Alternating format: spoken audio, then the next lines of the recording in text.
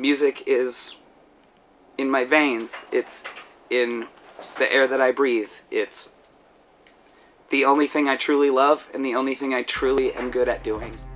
I've been a musician for a really long time. My whole life, my entire life. So when it came to pass that Chiodos lost Jason and gave me a call, it was just meant to happen. It was like, absolutely. When? When am I coming? What are we doing? When do we start?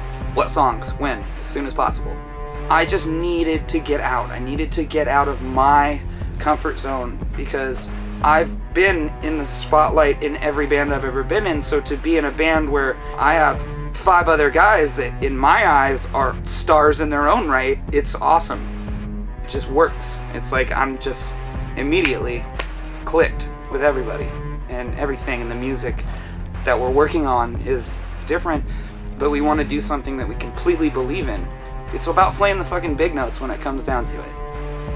Our record is far deeper than dollar bills.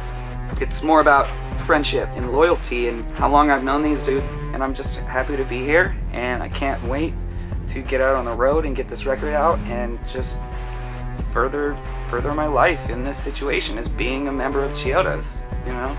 And that's just what it is.